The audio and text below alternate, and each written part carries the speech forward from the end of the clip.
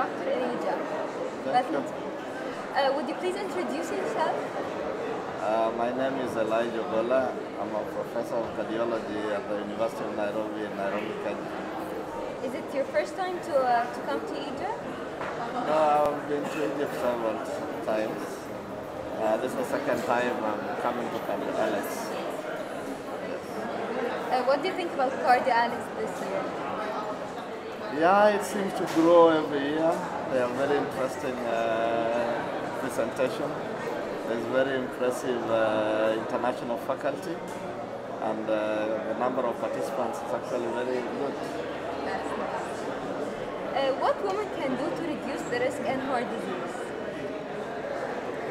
Basically, most heart disease is preventable, and there has been the perception which has worked against women that women don't get heart disease, that's men who get heart disease.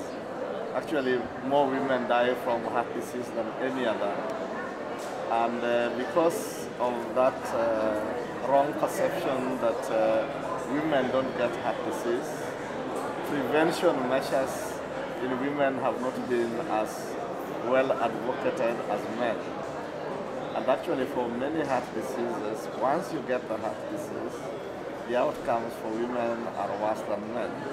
So I'm saying that to stress the important point that everything we do for men with respect to prevention and treatment for heart disease, we should also do for women.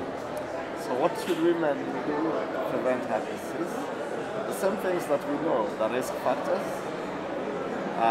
lifestyle,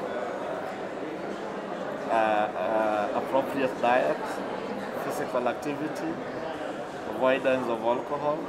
Well, we are in a Muslim country, so many people don't drink. But I see everybody smoking here, including cardiologists. So smoking, weight, and very, very importantly, the identification and treatment of high blood pressure and diabetes. Thank you, Dr. Elijah, for being with us today.